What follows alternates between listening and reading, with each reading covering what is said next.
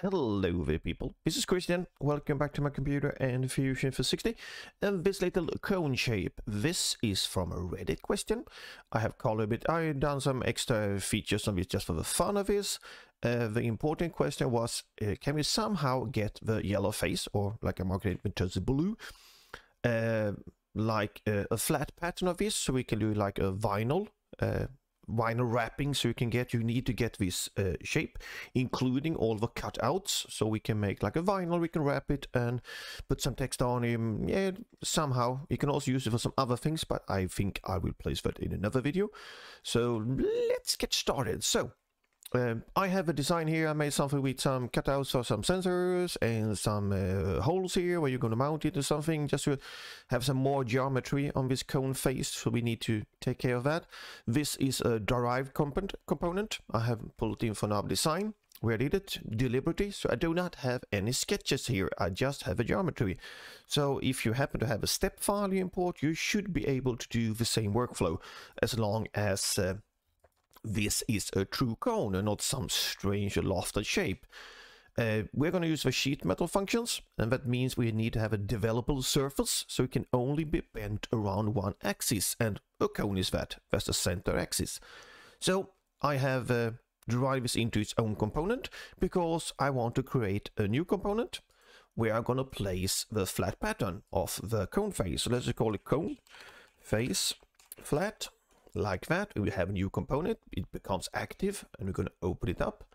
So step number one, we want this geometry over to the component, so we're going to skip over to surface tools. I have moved around some of the tools in the toolbar. They are in basically the same place. These they are up here, and you don't hide them here. Just click on the drop down menu and you can find offset face. I happen to have it up here, so click offset, or offset surface, offset face. I will not move a face, I will create a surface body from this face here. Simply click on that, you can see it highlights one face, no distance. Gonna click OK, new body, because we want to create a body within the new component. Then we just hide our reference body, and now we have a surface. So this is the thing we want to flatten. Within sheet metal, and of course you want to do it in real life, you need to somewhere do a cut or a rip, so you can split this and make it flat. Looking at the design, look straight at the top, you see the obvious place to do a cut would be straight down here. So that's what we're going to do. Going to create a sketch. In this case, I'm lucky to have a plane down here. If you don't have, you need to create a plane somewhere that is perpendicular to the axis of a cone, basically. It doesn't matter where it is, because we're going to do a rectangle and cut. It can be above, it can be below, it doesn't matter. But I'm going to select the plane here. We will hit P for project. We want the outer edge here, only the outer edge, we don't need the inner one. Click OK, and for visibility, let's open up our browser and hide the body. You can see this is only for reference. I'm going to highlight it and turn it into construction geometry. Makes things a bit easier. Start with the rectangle. Going to turn on the body to see that I'm doing the rectangle in correct direction. I want to make the rectangle downwards here. So I'm going to start at the center point of a cone. It happens to be origin point 2 here, but if it is not, if after you have projected in, you have the center point.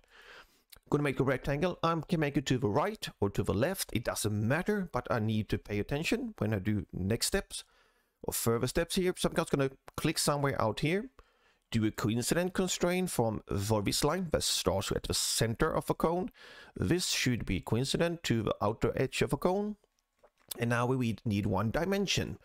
And it's the width of this here. So that's, to start off, we're going to make this 5. So we're going to go by to quite wide gap we're going to cut. Going to finish sketch. If you don't want to finish sketch, we're going to do an extrude. So I simply hit E on the keyboard and we immediately get to the extrude command.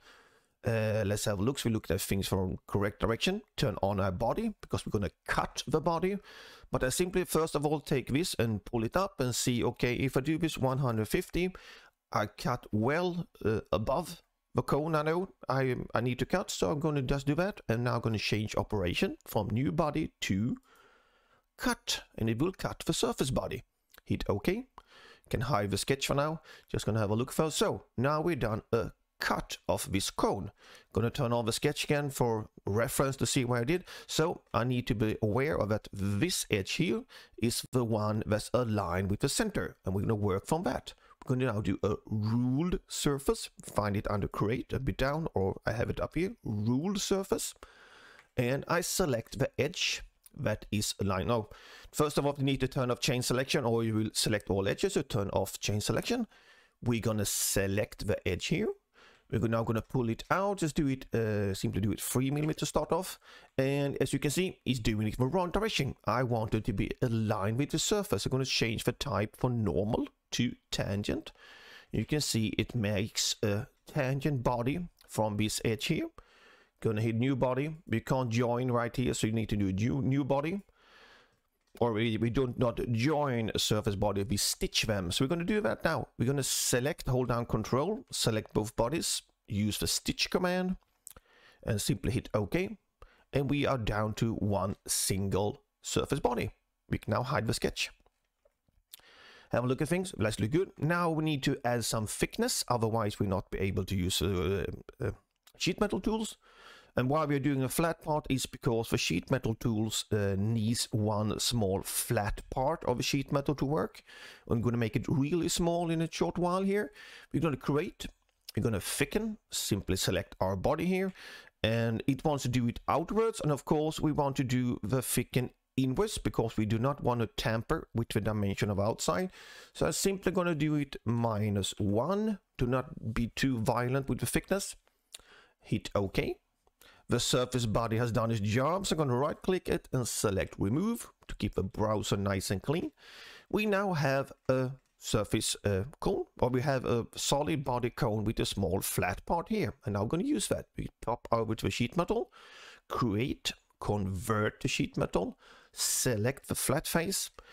It's just going to pop up with the sheet metal rule. I have already made some cheating rules which I use when I need to do this, so I don't need to extra steps. I'm going to show you. I'm just going to use aluminum, or aluminum, we're going to call it 1 mm. It doesn't matter. Just going to hit OK. And now we have turned the component into a sheet metal component. That's not very important. It's going to help us do things. So step number 1 now, I'm going to upload to modify, do an unfold, select the flat face, select the bend, this one, so we have basically a flat pattern here. Gonna hit OK. You can use flat patterns too. I'm just going to do this unfold because I want to discuss some things about the sketch. Now when unfold, you can see it's unfolded. There's a small minus sign here. We have a refold face up here. If we hit that, it's going to turn back to a cone. But what we want to do now, we're going to create a sketch. We're going to create a sketch on the flat face of the flat part we have flattened here. I'm going to hit P for project because we want to project this face here.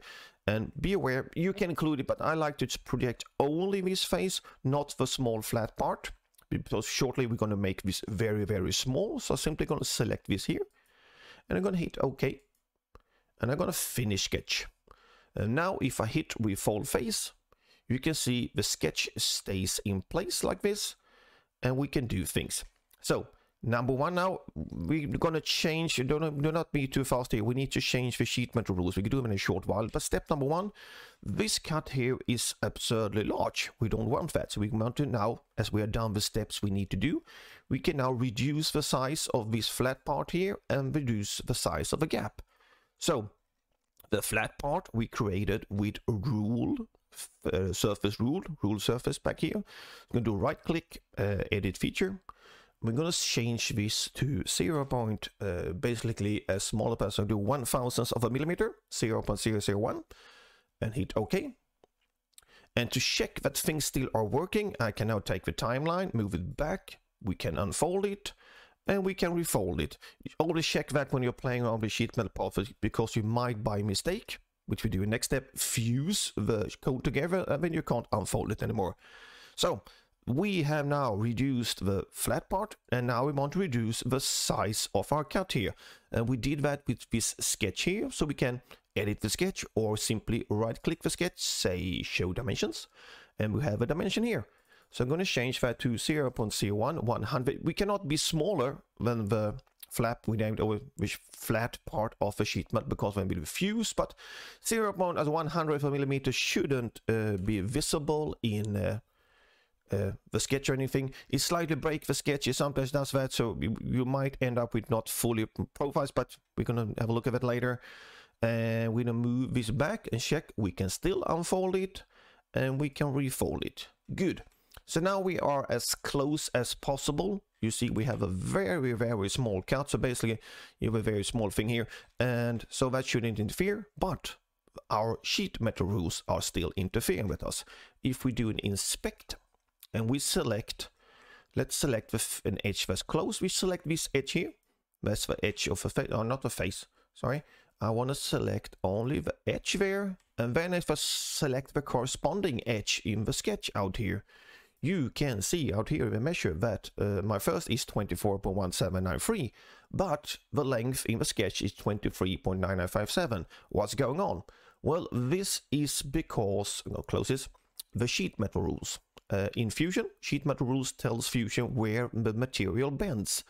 And as you know, most material doesn't bend on the surface, outer surface, or the inner surface. It bends somewhere in the middle. On aluminum, it happens to be the K factor is 0.44. But we want to maintain the outer dimension of this. So we want to set the K factor to 1. So we're going to go up here, sheet metal rules. And our little aluminum comes here. We can open it up and have a look to see the K factor is 0.44. So we click the little pen icon. It says edit rule. And we change the K factor to 1. It maintains the outside. We change nothing else, only the K factor to 1 to save and do close. And if we now, you see it fixed the sketch is now full profile. That depends on lot and other things. But anyway, the important things are the dimension, measure. If we can, now we can do a bit bigger one. We can do the outer, see we can hit the outer edge of the cone. So this is the largest circumference of the cone. And if we select, it should be the same as this. This is 502.6548 and that one is 502.6448. That's the discrepancy here is due to the glitch we have with the small cut. But as you see, it's like it doesn't matter in the real world. And of course we can do the same we did earlier. We can do the edge up here, this one, and then select this.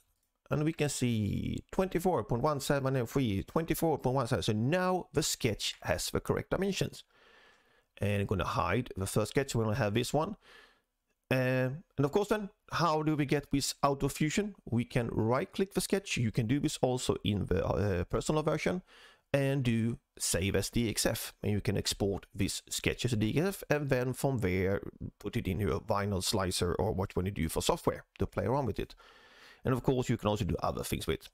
So this is how I would create a flat pattern from a strange cone. Let's hide that body, turn on that cone, so you can see. So we get a flat pattern of this yellow face here over into new component and can export it as a DXF.